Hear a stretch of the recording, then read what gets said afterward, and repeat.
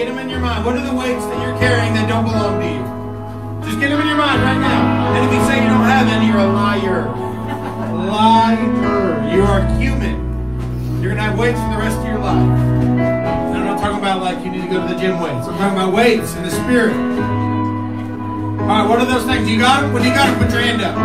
When you got the thing you're carrying that doesn't belong to you. When you got the worry that doesn't belong to you. When you're carrying your family that you're not supposed to carry. Your job, your finances, your health. I don't know. Whatever it is. Alright, you got it? Now we're gonna drop the weights. So you drop the weight, but if you don't pick up the faith, you're gonna pick something back up. And if you don't pick up faith, guess what you pick back up? Come on. You pick up the weights. I just dropped my weights. And I picked them up again. I just supersetted it. I dropped them and picked the same. No, that doesn't help you in the spirit.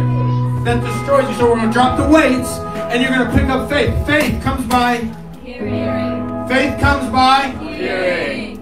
If you haven't seen Heidi's Insta story, go listen about hearing. Drop the weights and pick up the faith. Faith comes by Hearing. and hearing by the Word of God. So what does the Word of God say about the thing that you're dropping? Never one time does he say, hey, drop that fear and then pick it back up on your way out the door.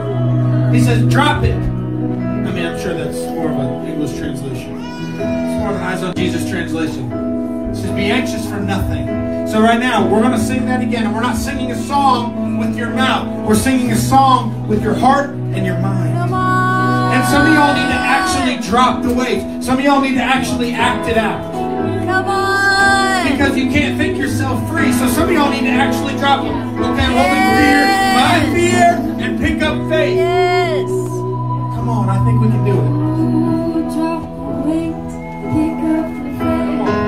Drop the weights, pick up the faith. Drop the weights, pick up the faith and shake that faith. Come on. Drop the weights, pick up the faith. Drop the weights, pick up the faith. Drop the weights, pick up the faith and shake that faith. Drop the weights, pick up the faith. Drop the weights, pick up the faith. Drop the weights, pick up the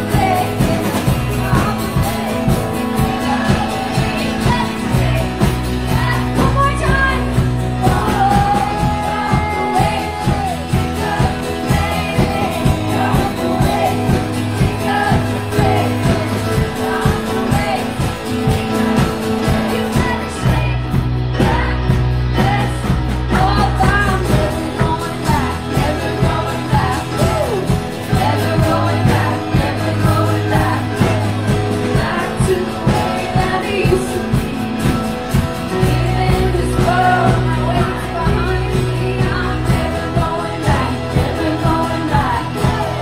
Never going back. I decided. Brothers and sisters beside me. Living in perfect unity. I want to ask y'all a quick question.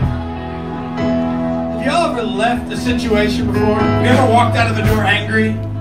Have you ever like stormed out of somewhere? Why do we do that when we're mad, not when we're fleeing? I just keep thinking about that we're dropping the weight, but the Bible says flee from what? Wow. Flee from what? Temptation. Yes, flee. You know what flee means? Have you ever fled? They're not like, wow, he meandered out of the mall after stealing something. No, they're like, wow, he fled. Do you know why? Fleeing is a very different mindset. And I'm just thinking right now, like we're dropping them, but sometimes we're like mosey on out of here. What if we didn't mosey or meander or stroll? What if we fled? And we fled rejoicing because we're free of something we weren't free of. I'm just thinking about the kingdom of God. It's not that hard. So are you fleeing from the stuff you're something? And instead of looking where we're going, I'm pressing forward. Instead of pressing forward, we mosey and we keep an eye on the very thing that we drop because that's ours. Nobody better touch it.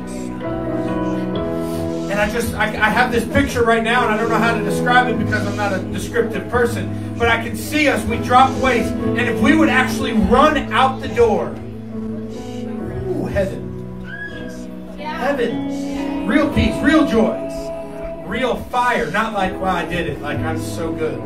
I dropped that weight right behind me. I mean, I can still reach and grab it if I need it. Because contingency plan. Let's leave. Let's burn the boats, right? Let's burn the boats.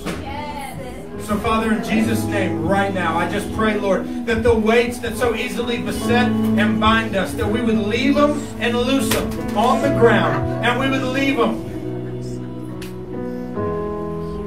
And, Lord, I pray that we would flee from evil, flee from temptation, flee from worry, flee from fear, not because we want to just be free of that, but because you're not where those things are. The Bible says that devils visit dry places. And I thank you, God, that you are not a dry place, that you are water, you are light. And I pray that we would leave the dry and run to you. That we would run to you.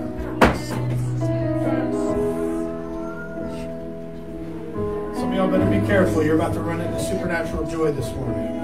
Some of y'all are going to smile. You're going to have a smile from ear to ear. And not because you accomplished anything, but because he already accomplished it. And you're going to have a realization in your spirit. Your spirit's going to connect to the realization that he died and rose, and that's it. Who cares? Nothing else matters. Come on. Somebody's going to have joy this morning. Your situation may not reflect joy, but the kingdom of God is joy.